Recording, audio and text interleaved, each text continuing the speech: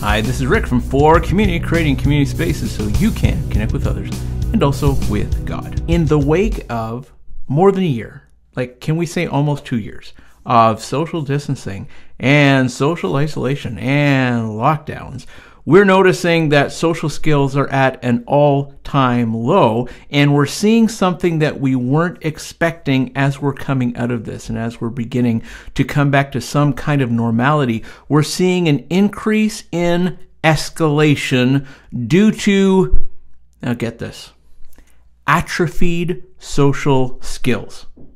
I'm not making that phrase up, and I'm not making this stuff up. Atrophied social skills is a real thing. We forget how to get along with each other when we're in public. Instead, the public space is a little bit more aggressive and people are a little easier to trigger. A survey by the American Psychological Association finds this: most respondents are still uneasy about returning to in-person interaction because they just feel uneasy. They just feel uncertain. They feel unsafe. Rising tempers seem to be a symptom of atrophied social skills. Now, why in the world am I starting here? Because I think I've got some good news for us. This means that one of the core skills that we could use more and we could work on a little bit more today is personal de-escalation. Now, I don't mean having the skills to know how to de-escalate somebody else, how to calm somebody else down when they seem to be out of control. That's not what I'm talking about here. I mean, we're seeing a greater need for individuals, for me, myself, and I, to know how to de-escalate myself. You know how to de-escalate yourself, to calm ourselves down and be able to recognize safety and be a safe person for other people. I've got a great question to launch off this discussion to get our heads around where we're going with the Bible text for today in this video. If you're watching with someone, even if you're not, would you consider pausing the video and trying to answer this question? What do you do to calm yourself down when you feel like you've just been triggered?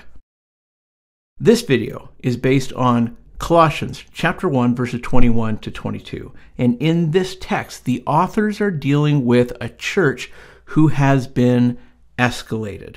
We're about to read some life-giving theology here, incredible theology, about what occurs in us when we become followers of Jesus, where our starting point was and how we've been changed to become this new thing that's glorious and wonderful in relationship with God. It's an awesome text. I love the text.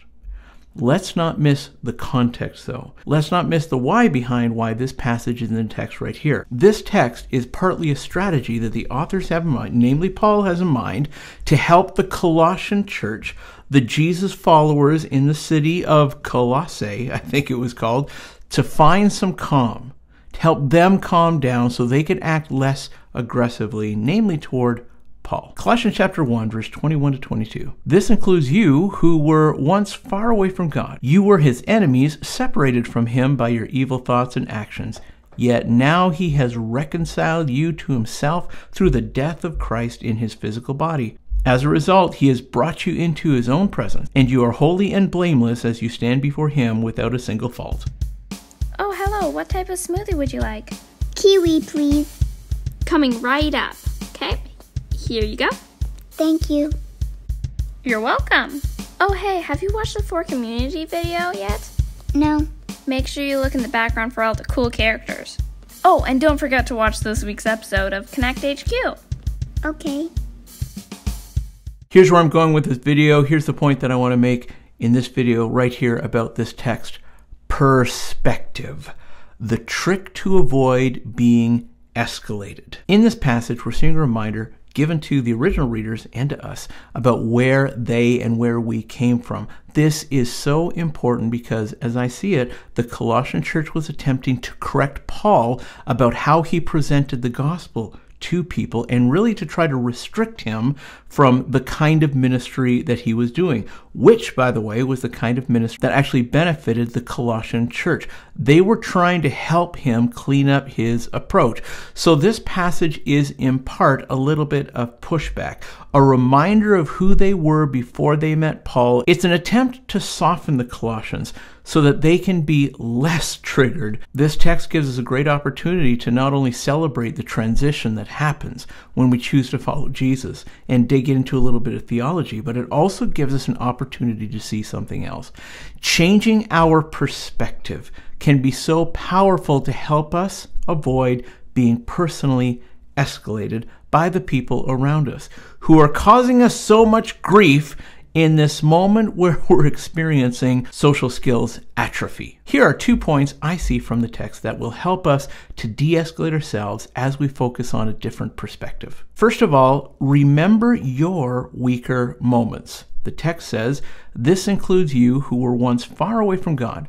You were his enemies, separated from him by your evil thoughts and actions. Before we connect with Jesus, we are already disconnected from God. This is sad. Actually, more than disconnected from God. In a certain light, certainly in the light of this text, we can be considered enemies of God. Now, what does that mean to be an enemy of God? Is God waging war against us? No. We are, in a sense, waging war against God. Okay, in what sense are we waging war against God? God wants to be connected with us in the deepest possible relationship. However, that's typically not what people want. Generally, people want to live however they want to live. And that lifestyle typically doesn't include following Jesus, at least not the way that he wants us to follow him, which means he's the Lord and he gets to say, live as though we love him first, and then live as though we love others second. It's more of a selfless kind of loving lifestyle that he's asking for from us, in the sense that we fight against what God wants for us. That puts us up against God as his enemy. We're like, no, God, we don't want a world of love. I want to love myself. I want to do whatever I want to do. And in that case, we are putting ourselves up as an enemy against God. And by the way, historically speaking and biblically speaking, we are so opposed to God that we actually crucified him on the cross.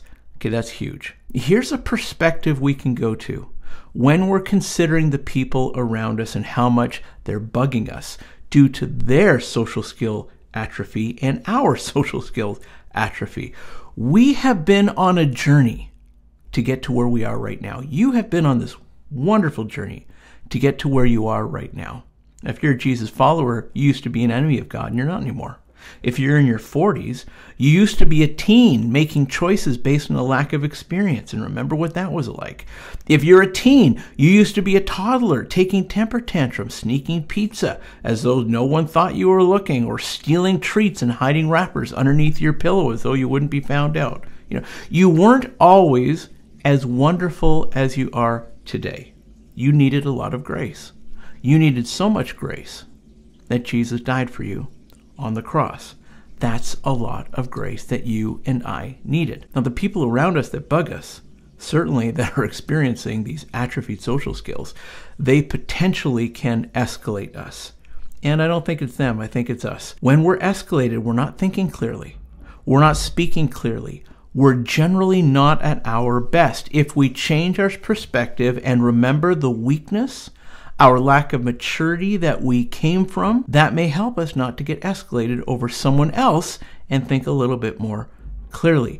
If you're thinking about your own journey and your own weaknesses, about where you came from, you may have greater capacity to understand the struggle of the people around you and either give them some grace and some space, or to show them a little empathy instead of getting escalated. Perspective can be so important here to remember the weakness that we had come from. Think about it like this. On the one hand, you had your moments of weakness and you needed people around you to show you grace and give you space and help you grow. On the other hand, you may be getting mad at another person's weakness and not showing them the kind of grace that would help them grow that you needed. To bring those two things together, to be that safe space for somebody else and help them to grow, change your perspective. Number 2, remember the gifts that helped you mature.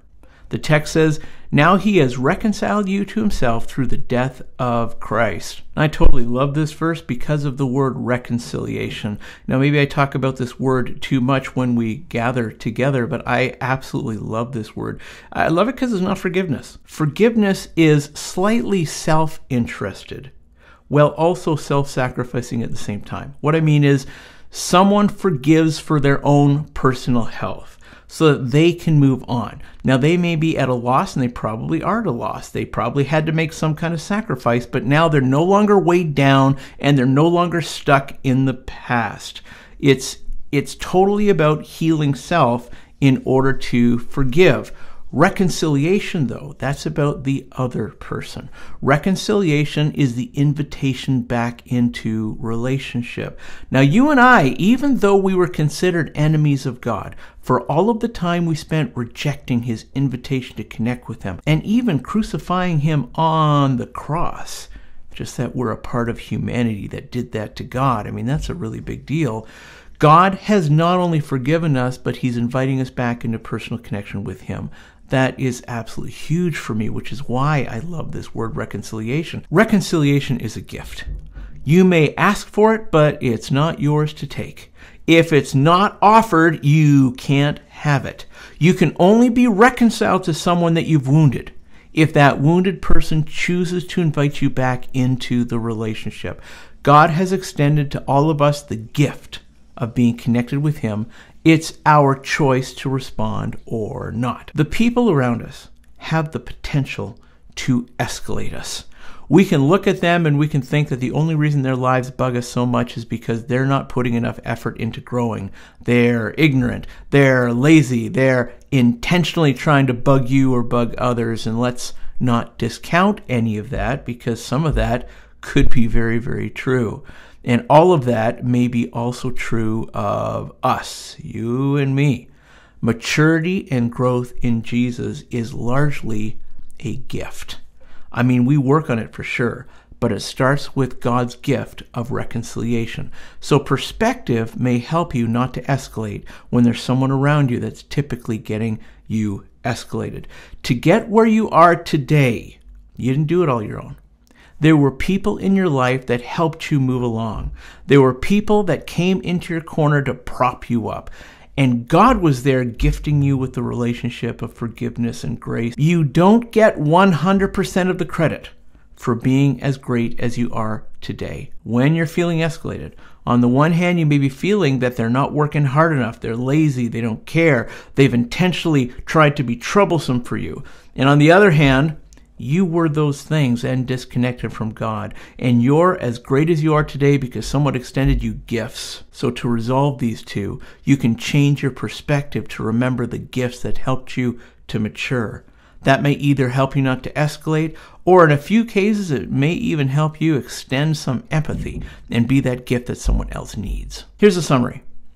Paul was presented with a group of people who had matured, and now they believed that they could instruct Paul and correct him about the work that he was doing. And their correction was actually saying, don't go to those people that looked like how we used to look, although they didn't know they were setting up things exactly like that. On the one hand, they were weak and needed Paul's help at one time, but on the other hand, they were telling Paul to stop helping the people that used to look like they did. On the one hand, they matured because of Paul's gifts to them, of his time and presence and the presentation of the gospel. Yet on the other hand, they wanted to restrict others from Paul's time and presence and presentation of the gospel. It doesn't make any sense. In this case, Paul doesn't directly confront the church. He helps them to change their perspective, to de-escalate themselves, and then to help inspire some empathy in them. That's the message that I'm seeing in the text here. To keep ourselves from becoming escalated by the people around us and by all of our atrophied social skills. Let's remember a time when we were much weaker than we are today. And let's remember all of the gifts we received to get us to what we are today. Our perspective may help us stay level-headed and may even inspire some moments of empathetic involvement, becoming the gift that others need to help them mature. That's it from me to you for now. Would you please like? Would you please share? Would you please subscribe? And would you please reach out and ask for the link to one of our next gatherings for community, creating community spaces so you can connect with others and also with God. See you next time.